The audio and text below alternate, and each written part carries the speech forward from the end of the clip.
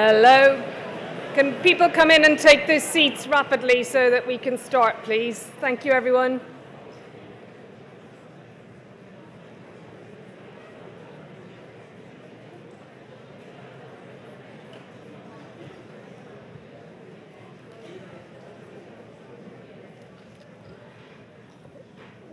Welcome back, everybody, to the first afternoon. I hope you've had a fantastic first morning. My name is Susan Hopkins, and I'm the Chief Medical Advisor. It's exciting being in a conference in person and meeting all of those people you've only seen on Teams screens for the first time. I hope you're getting the same brain fizz as I am by hearing the exciting, young, brilliant scientists talk about their science with such engagement. This afternoon, we have a presentation that will be televised from Minister Johnson. She's a paediatrician who still works in Peterborough and a Parliamentary Under Secretary of State at the Department of Health since September 2022.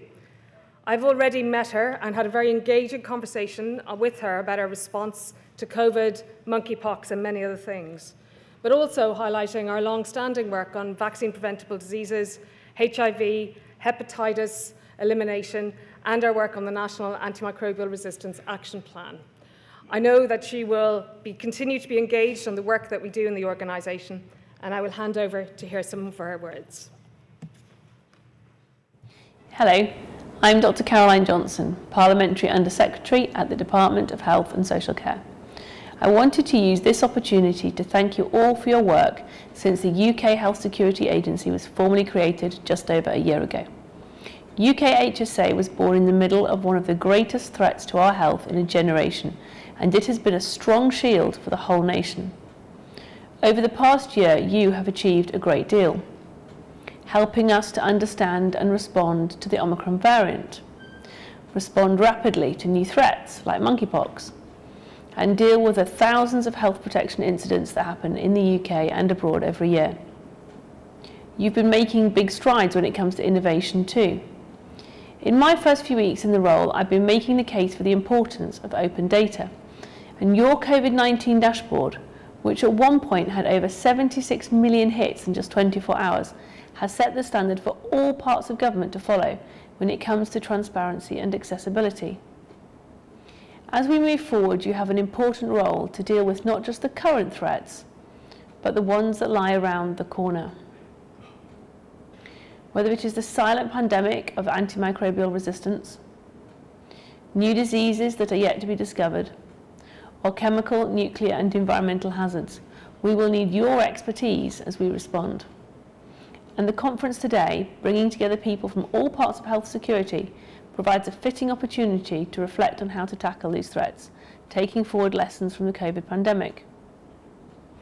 As with the first year of any organisation, there have been bumps in the road, as this important institution has taken shape. But I wanted to say to you all today that I hugely appreciate the work that you all do to protect us and to keep this country safe from harm. Thank you to all of you for the part that you have played, and I hope that you enjoy the conference.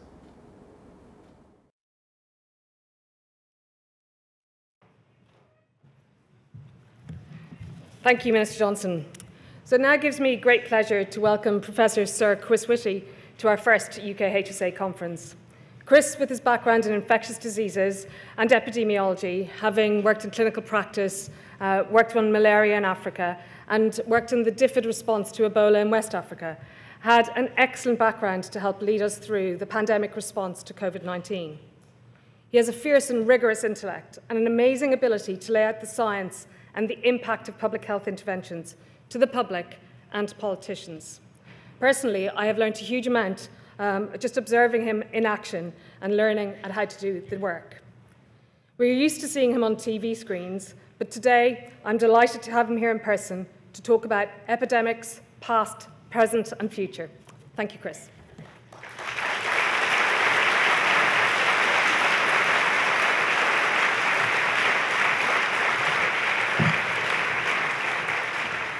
It's great to be back with all of you. I mean, I was, until I took up this job, an honorary epidemiologist for predecessor organisations, PHE and HPA, and I very much feel part of one of you.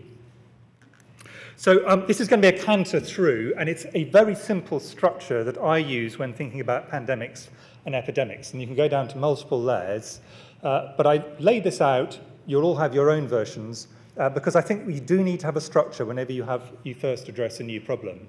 And I've developed this in conversation with Susan, with Jenny, and with the late, great Paul Cosford, amongst many others. I think it's important to recognise that when we're dealing with very major epidemics and with pandemics, we have to go back into history. And the reason is these do not happen that often. So whereas some of the fantastic science I was hearing in, for example, the last poster session, are very much up-to-the-minute science, much of what we know about epidemics and pandemics goes back a very long way. In fact, much of it starts off in plague. Many of the things that we, as professionals, recommended to politicians and to society to respond to the COVID pandemic were in fact developed in the Middle Ages. They include quarantine, including at borders, isolation, restricting potentially harmful trades. The list is very long, actually, and many of the things that we were recommending would have been recognisable to our forebears several centuries ago. The reason that plague had such a big impact in terms of the way we approach pandemics and epidemics is that it was huge. COVID has been a massive hit to us now, but if you think back to plague, it reduced the population of Europe by somewhere between 30 and 60%. Then almost everybody who studies public health will have studied cholera, and particularly they will have studied the work of John Snow, really the first serious attempt at scientific approach to epidemiology of a pandemic. And again, there's a lot to learn from that, both in terms of the epidemiology that he and others developed, but also in the way that it actually was responded to, with societal measures as the initial response, and then moving into medical countermeasures, which in the case of cholera were largely around developing a proper drainage and good water supply system. And the final historical, by which I mean before I was born, example I want to give was H1N1 1918-19 flu pandemic, which is really the archetype of a modern respiratory pandemic. Before COVID, people had really forgotten this outside professional groups such as in this hall. But actually, if you look back, that pandemic killed, for example, to take US data, more people than the First World War, Second World War, and all the other wars of the last 20th century just in 2 years. An astonishing impact. And from this, really we learnt the speed and power of respiratory outbreaks and then pandemics in the modern era with modern communications. So I think that what that tells us, of course, is that we will, from time to time, have to deal with pandemics and, more frequently, with major epidemics. And in my view, how we do this depends on 5 questions. The first is, what is the mortality or severity or virulence of the infection? Depending on that, the response will be very different. Secondly, do we have a treatment available? And if not, are we going to be able to develop it? Third question, do we have a vaccine? And if not, are we going to be able to develop it? Then we have the force of transmission, the R or the R0 initially in the pandemic, which I think the general population now understand better than most doctors understood 3 years ago. So I think most of you know a lot about that. And finally, and probably most importantly, the route of transmission. Now, mortality from pandemics and epidemics varies hugely. The first pandemic I and many people in this audience had to deal with was HIV. I was a doctor in Southern Africa where it had an absolutely astonishing toll. Mortality rates were 100%. Everybody who caught it died at that stage. But then we go through to many other pandemics, and H1N1 1918 pandemic and COVID had a much lower mortality, but a very big impact because of the number of people that they affected. So you do need to think about both together. And it is also important to realise that this is going to vary by age, which I'll come back to, by nutritional status, by poverty, and many other factors. So just to take the example of measles, measles mortality in the UK is incredibly low, but still happens, and you still get severe neurological damage. It's a very dangerous disease. But in epidemics in Africa, for example, which I've been involved in, mortality is between 5 and 10%. So largely because of vitamin A deficiency. When we're thinking about this, it is important. I think a lot of people assume that if something is more transmissible, it will be less virulent. That is not true. There is a fairly loose relationship, and probably in some diseases almost no relationship, between those two variables. And I'm just going to illustrate this with flu. And I have a kind of mental quadrant, which is high transmission and high virulence, or high mortality. So you can have a low mortality, high transmission infection, and that would be something like the 2009 H1N1 influenza pandemic, which actually killed fewer people, according to official statistics, than an average seasonal flu year. But it was extraordinarily transmissible. At the other extreme, you've got many of the avian influenzas, and I'll give the example of H7N9, where the mortality rate was about 30%, but very difficult to catch. You pretty well had to do mouth-to-beak resuscitation to a dying swan to achieve it. But if you caught it, outcome very poor. The ones which are a real worry are the ones where you've got mortality that is significant and occasionally high, and transmission is high. And obviously, the 1918 pandemic, and then most recently COVID, are examples of those. But I do not think we should kid ourselves. The mortality we've seen in COVID, you could easily go significantly higher and still have a very transmissible virus. So I do not think we should assume this is top of the range, catastrophic as for many people as this was. It is also important for us to think about the age structure. So we happen with COVID to have had an age structure where only people who were unlucky, had very significant health problems, or were older, were at particularly high risk, although there was mortality across the whole spectrum. But what would we have done, for example, had the mortality structure been the same as it was in 1918, with substantial mortality in children and non-trivial mortality in young adults? And I think that would have led to a very different societal approach, not just in our initial response, but also in the way that we then went back to a normal society. Would we, for example, have wanted to encourage people to take children back to school? Would we have been able to get people to want to go back to the workplace had it been that structure? And it were it the age structure of HIV, which almost exclusively killed younger adults, that would have led to a different thing again. So it's the mortality, but also the age structure have very big implications. Then on to treatment. This, of course, depends on what we got available, but in broad terms, you can divide it into specific treatment, antivirals, antibiotics, antiparasitics, and supportive. For most pandemics and new epidemics, we'll probably be relying initially on supportive treatment. And I'm not going to go into that in detail because this is more of a clinical point, but the one thing I would like to encourage people to remember is in every single epidemic and pandemic I've dealt with, people have prioritized new WYSI antibody, new WYSI small molecules, and they forget fluids, antibiotics, blood, oxygen, anticoagulation, simple supportive things. Initially, that is what we should concentrate on. If you think about COVID, it was better oxygen, let's just stick there, better use of oxygen, anticoagulation, and then steroids widely available that really transformed this, and it was only subsequently that therapeutics came along. Then, of course, get a vaccine. Whenever there is an epidemic or pandemic, the assumption by the general public and by our political leaders will always be, well, just get on and get a vaccine. Well, the last pandemic I dealt with was HIV, the most big one. Of course, we still don't have an effective vaccine for HIV after a huge research effort by outstanding scientists. So whilst we have been very fortunate in COVID to get a very effective vaccine very quickly, We cannot make an assumption that that is going to be the case in the future. Sometimes we will have a vaccine we can adapt, as in, for example, flu. Sometimes we can just take one off the shelf.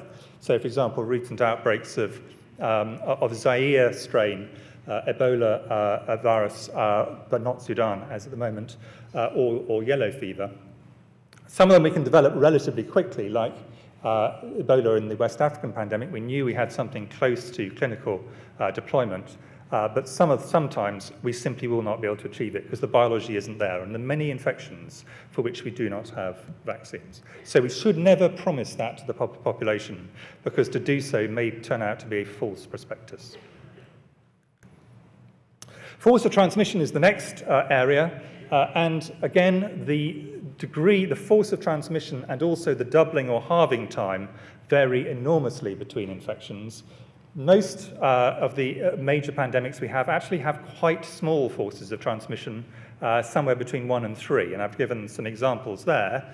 But diseases that I've worked on in other contexts, and malaria is a good example of this, the R of malaria in many parts of Africa is above 100. So it is certainly possible to have really high transmission. Why does that matter? Well, the principal reason is you've got to get R below 1. And if you've got an R of 2, you've just got to halve transmission. If you've got an R of 100, you've got to take it down 100 times. So this has a very big implication for how quickly, and indeed how realistically, can we actually interrupt a pandemic. But the big one, what I wanted just to spend the final section, but quite a significant section of this talk on, is route of transmission. And I think this is underestimated by colleagues, including medical colleagues, who don't deal with epidemics very much. There are basically 5. There are other ways you can get an infection, but in terms of sustaining an epidemic, there are 5. This is something which Paul Cosford and I, for example, discussed with Susan and Jenny at some length. Obviously respiratory. Influenza, COVID we've seen more recently, SARS. Oral, the classic cholera, but also foodborne. Typhoid, which is a bit of both sometimes, and I'll come on to BSE and CJD. Then there are ones which are primarily touch. Lassa and Ebola would be good examples of that. I would have no worry if Susan had Ebola, well, I would worry for her, but not for me, standing here, because this is a touch disease. You actually have to get extraordinarily close. Vector-borne, I'd say I'll come on to a less major problem in the UK, but still a big threat globally, and sexual and bloodborne, which seem to go together in most of the examples. HIV, obviously the most recent, but syphilis, a big pandemic, for example, when it first started in the 1490s. For most infections, one of them is dominant. If you can get on top of that, you can get on top of the pandemic, particularly if the R is only about 1 to 2. Pulling it down below 1 is possible with a dominant route. A few things, like plague, 2 are very important. That was vector and respiratory. But mostly it's 1 dominant. So just running through examples of each of these, the point I'm trying to make with these is that the countermeasures are completely different depending on what the route of transmission is. So Ebola. Many of you on this audience worked on Ebola. All of you will have come across the West African Ebola epidemic when it happened. Very serious thing, which spread really quite quickly, despite the fact it's relatively difficult to catch. In the case of Ebola, because it's a touch disease, the big risks were in funeral rites, when people touched bodies which were infectious, in hospitals, and then to a lesser extent in society. So the interventions had to be stop people touching dead bodies, really tighten up on infection control in healthcare settings, and then try and keep some kind of physical social distancing, but physical only. You could be quite close to someone provided you didn't touch them. Very different to where we are at the moment. And by using those systematically, we pull the R below 1 over time. When I say we, I'm really talking about the West African authorities, but supported by UK staff very much, particularly in Sierra Leone, and the international community. Despite that, many people died. And a particular example here, Dr. Umar Khan, who was a remarkable clinician and epidemiologist in Sierra Leone. It is important when doing this always to watch the R, not watch the numbers, because the numbers will frighten you. They'll certainly frighten people you deal with. And this is just an example if you looked at the Sierra Leonean response, by November of that year, it looked as if the numbers were still going up. And my colleagues all turned to us and said, this is clearly not working. Should we stop now? But of course, the R was falling. That's because it's an exponential curve.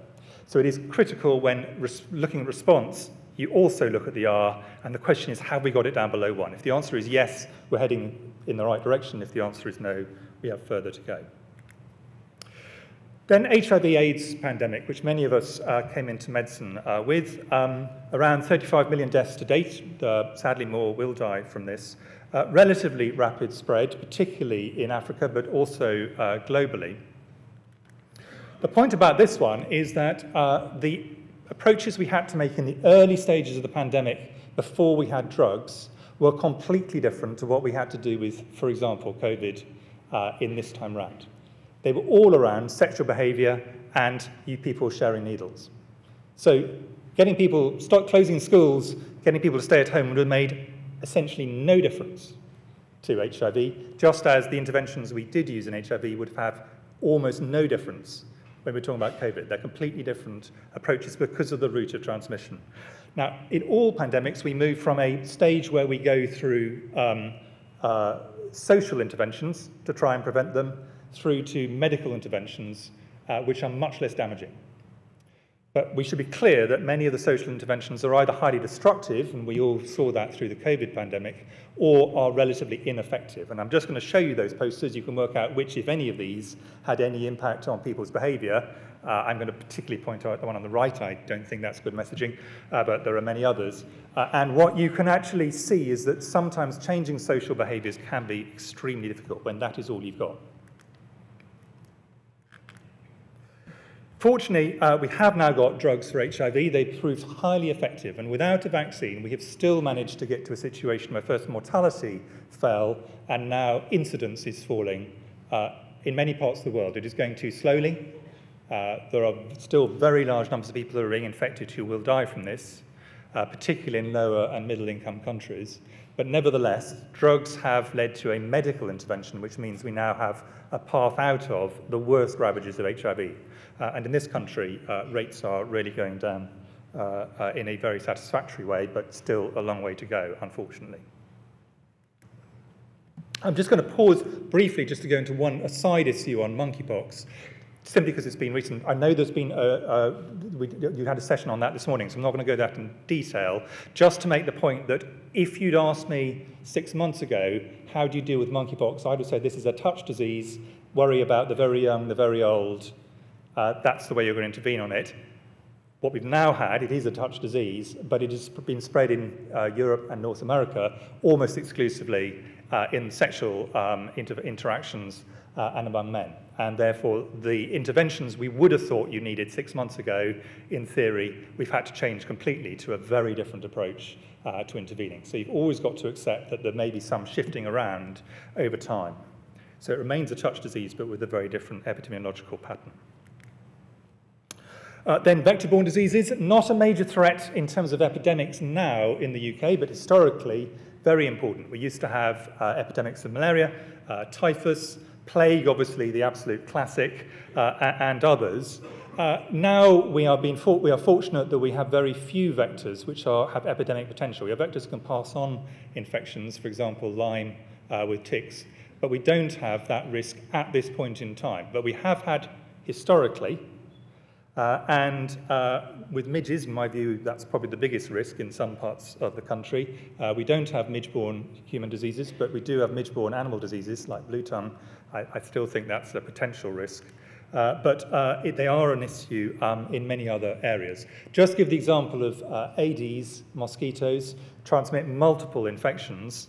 The most important recent one was Zika, but dengue, for example, yellow fever, for example, all passed on. This is a mosquito species that loves urban spaces. So urbanization, in contrast to some of the other vectors, urbanization has led to an increase in diseases, vector-borne diseases caused on by Aedes rather than a decrease. This, for example, is a spread of dengue in the Americas, and tragically Zika, relatively recently, a disease that hitchhiked from Uganda in the 1940s through West Africa, South Asia, and then on to Latin America, leading to an epidemic which caused significant problems with neurological damage of children, which is going to play out, unfortunately, in children as they develop over decades. So the impact of this really substantial. Why am I concentrating on that? Because if we think about the vectors, here is an area where climate change is going to make an impact. And we're seeing one of the Aedes species, Aedes albopictus, gradually moving up through Europe over the last 2 decades. And I think we can anticipate it will probably move up at least close to the UK. And finally, in terms of the routes of transmission, oral, the one area in oral I think we are very much hardened to is waterborne diseases, the classic one, of course, being cholera, due to the outstanding work of our 19th century predecessors. But that's not true globally, and wherever there is war or disaster, cholera can still follow. We've got a significant outbreak of cholera, for example, in Haiti, started recently. Has been a long-term problem with cholera during the war in Yemen, which is absolutely tragic. But here in the UK, we are still potentially at risk from foodborne diseases, and the most recent one, which actually started in the UK, was BSE turning into new variant CJD, which could have been significantly worse than it was. It was still a tragedy for a small number of families, but actually quite small changes in its epidemiology would have led to a very, very different and potentially tragic outcome. So that's a kind of rattle through the different routes of transmission. What you need to do for a foodborne disease is completely different to what you need to do for a respiratory and, again, for a sexual one. So knowing the route of transmission is critical. Finally, on to what do we know on respiratory as a result of our most recent experience with COVID? Well, we knew, for example, before COVID that a pandemic with a respiratory virus was a very significant risk. It's been top of the National Risk Register for some time, with flu being the archetypal one. And your reasons are obvious. Rapid transmission, difficult to interrupt. We had a narrow escape, in a sense, with H1N1 in 2009, swine flu. It was a pandemic, significant transmission, but very low mortality. And I think that may have, to some extent, lulled us into a bit of a false sense of security on this. But pretty clearly, COVID demonstrates that we had to start again. We had a new infection, and we had to go through each of these, trying to work out the mortality and virulence, work out were the treatments, and they developed over the first 6 months, work out vaccine availability, fortunately developed very rapidly, force of transmission, and with that is steadily, the R0 has steadily increased as COVID has become more transmissible, but the R has gone down largely due to immunity, and the route of transmission, which of course determined what we have to do. So finally, looking forward, what have we learned from COVID? Well, large numbers of people are going to be doing large numbers of things to try and work this out. I will just put out 3, but there are very large numbers of things to learn from this. The first one, probably the most important, is the extraordinary priority that the population put on health of other people. Most people who actually went in for social distancing and took huge hits themselves socially, economically, knew that they themselves were at low risk, but they wanted to protect others. So I think that's a very important thing for us to remember. The second thing is the extraordinary power of science. The swinging around of science towards get drugs, vaccines, proper epidemiology, narrow down the response to this was, I think, very impressive. We have no idea with the next pandemic whether it'll be a vaccine, whether it'll be a drug, or whether it'll be something else completely, but science will always find a way. But the third one, which is an old lesson but is worth repeating, is that until science finds a way, we will always have to use social interventions. And they are ineffective relative to medical ones. They are often destructive, and they often go against the grain of normal behavior. And trying to work out how we respond to these is something we should do in advance, because the 5 routes of transmission are entirely predictable, and we ought to have a countermeasure for each one of them. Finally, as my last point, I really wanted to say an enormous thanks to all of you. The response of PHE, now UKHSA, to the COVID pandemic has been absolutely extraordinary. And I think many people will not realise how much of the response depended on the work that all of you do. And it has been something which will have saved many thousands of lives. Thank you all.